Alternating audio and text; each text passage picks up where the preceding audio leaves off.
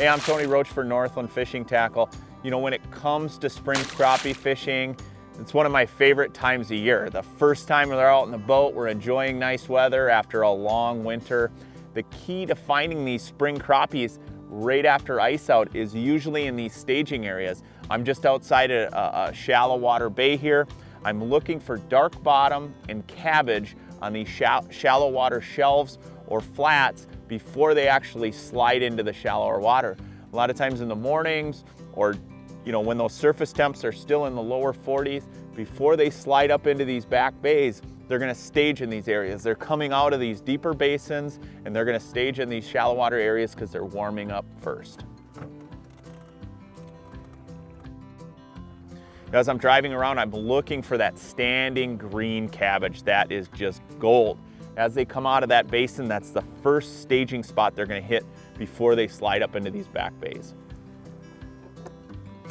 So when I'm fishing for these crappies, I found this shallow water area with the cabbage. I almost always use a bobber or a float. You know, that float's gonna slow down your presentation. It's also gonna suspend that through that cabbage, work it really nicely. As the water starts to warm up, you can ditch the float, but for now, using a bobber or float is key.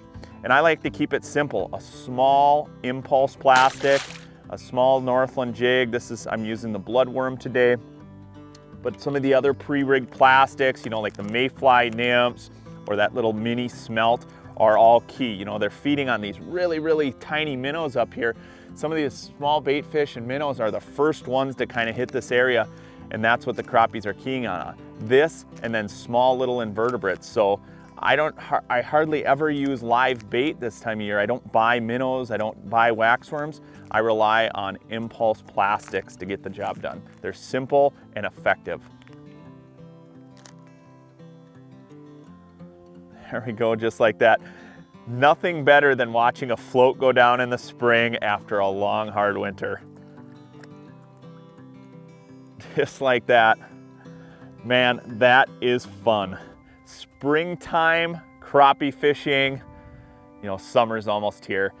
I don't care what age you are, that is a blast. Hey, if you want to learn more about impulse plastics and some of the baits Northland has to offer, you're going to want to check out northlandtackle.com. Hey, if you like these videos, make sure you subscribe to our YouTube channel.